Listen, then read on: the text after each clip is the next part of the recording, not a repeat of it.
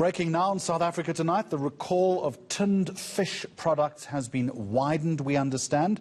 The National Regulator for Compulsory Specification has now ordered a national recall of all 400-gram tins of pilchards in both tomato and chili sauce with immediate effect. That story is being followed by reporter Slindelo Masekani.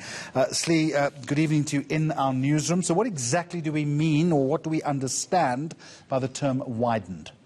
Essentially, the brands that have been affected by this pilchards recall has doubled. Essentially, we were looking at 6 brands originally, but now following this release of the statement by the National Regulator for Compulsory Specifications that specifically deals with processed products as well as tinned products, says that we're looking at essentially more products that have that are affected. If I can just take you through it, Jeremy, we're looking at the brands such as Deep Catch, Mama's, OK House Brand, Prime Ocean, Spar, Sunny, ShopRite Right Brand, Cape Point, Checkers House Brand, U Brand, Saldana, as well as West Point. The statement further says that the affected products were manufactured in 2019 by West Point Processors, which is based in Cape Town, and were distributed nationally to various retailers across the country. So basically, this media release is stating that it is ordering all formal wholesalers,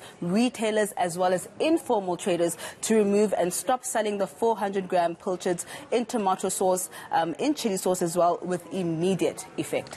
What we're still battling to understand, and you'll correct me if I'm wrong, is exactly what the product is.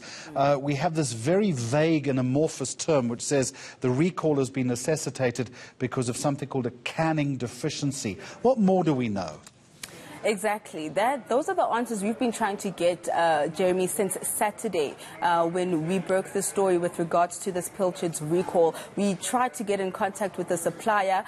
They had originally agreed to an interview and then declined that opportunity. What we know from their statement is that the so-called canning deficiency does affect the consumption of of the fish product, and it's unfit essentially for consumption. But what we do know now, from speaking to a food scientist at the University of South Africa, this might mean that there has been a contamination of this particular product, probably bacteria that's in the product that could result in food poisoning and could be fatal as well.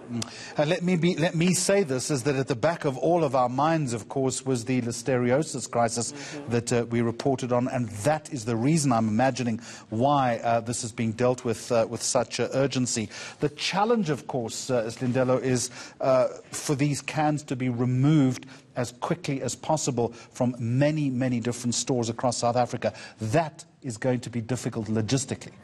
Definitely. What we knew from the statement from West Point over the weekend was that they were claiming that the bulk of the stock had actually been contained in their distribution factory. But we now know that these cans are definitely still on the shelves. Just yesterday, I went into a huge supermarket in the township to just have a look as to whether the recall was taking place, and I found several cans with that particular code that is affected. And actually, I have to add now, Jeremy, that this latest release also states that there's more codes that are affected. We're looking at ZST29 as well as ZSC29 in terms of the 400-gram pilchard product. And also we know that, of course, tinned products such as tinned fish are consumed mostly by low-income households in townships and far-flung areas such as rural areas. And so this message, I think, is going to be quite important that it filters through, which is the complaint from the National Consumer Commission,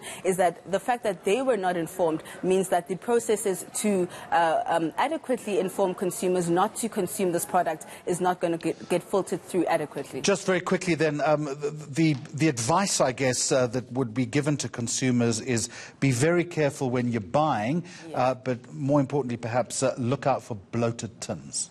Definitely. That is something that we've been hearing that is a result of this particular bacteria, which is what we're assuming could be happening, considering when we spoke to our local expert. So if you are seeing swelling happening in the cans, if you open it and it does not look good for consumption, please throw it away or just go back to the store where you purchased it for a refund. All right, Slindile Masakani in the newsroom. Thank you very much indeed.